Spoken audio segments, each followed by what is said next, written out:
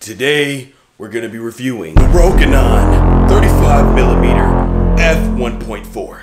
Now, I love this lens a lot, but there are some bad things, and I'm going to start telling you the bad things right now. Actually, it's not really about the lens, it's more about me. And that is, I already have a 14mm lens, and I have a 24mm lens, and now I have a 35mm lens. The 24 and the 35 really conflict each other. And, I mean, some people like the 24 and the 30. Fuck you. That scared me. Okay.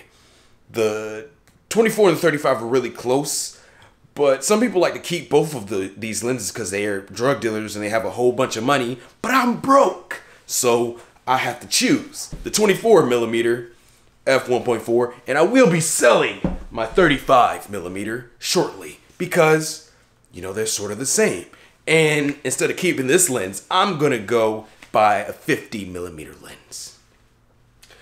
And I'm going to tell you right now, this video is being shot on the a6300 with the 14mm lens. And in between the lens and the camera is an adapter. I would do some B-roll, but then I would have to use my phone and then proxy file that, then put it in the video. And that didn't sound like a lot of work, but for my lazy ass, that's way too much work. I forgot what I was talking about. Holy shit. I'm just gonna want to have a 14, a 24, and a 50mm lens. Those are the three lenses that I'm going to pretty much need. Not gonna knock out any project with those three lenses, pretty much. Unless it's a movie, I might want to rent a Red Epic. Why do I keep getting sidetracked? I'm so dumb. Not really, but yeah, I am, I guess. Okay, the bad thing about this lens is spec-wise, feature-wise, use-wise, there's not much wrong with this lens. I think, other than it not being it's a completely manual lens, no autofocus, no auto anything. You have to even do the aperture manually, which you do know with all the Rokinon lenses. But the thing is, they're sharp, and they have a very wide aperture, and you get that low light performance that you need. So, at the expense of automated features, you do get the core features that you need with a lens. And if you know how to work around that, then this lens is perfect. But not for me. I do have the 24. I just said that. But I do have some test videos, and I'm gonna play them for you right now. Go. Do it.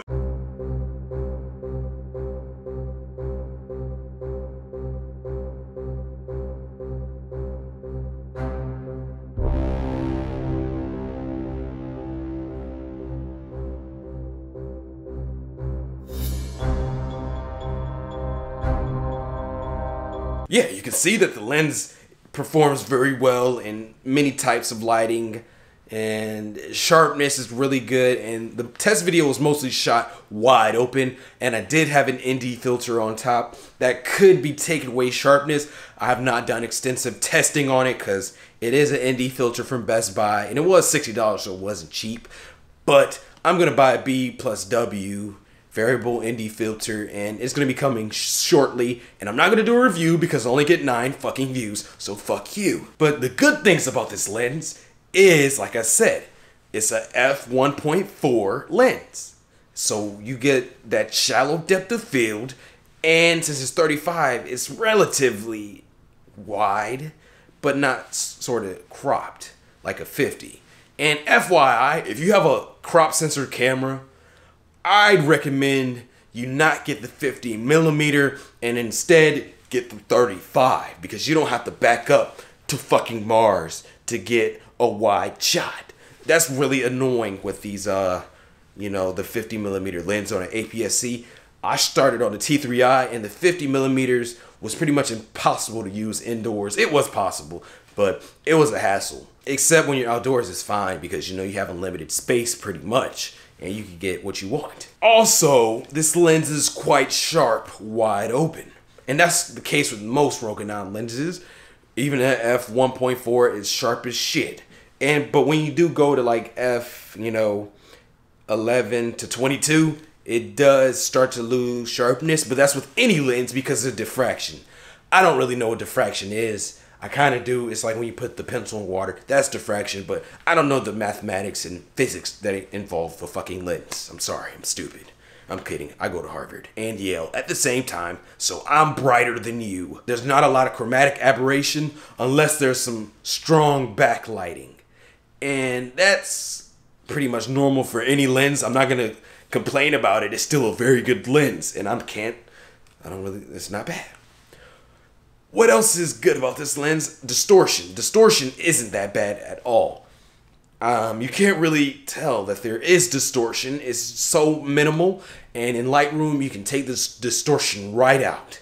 So that's okay, but for videos, I don't actually know how to take distortion out. I would like to learn. It's a good lens. I'm not gonna go pixel people about this lens. It's a top performer right here. I love this lens, but it's not perfect for me. That's all I'm gonna say. I'm gonna end this review with a bye, bitch.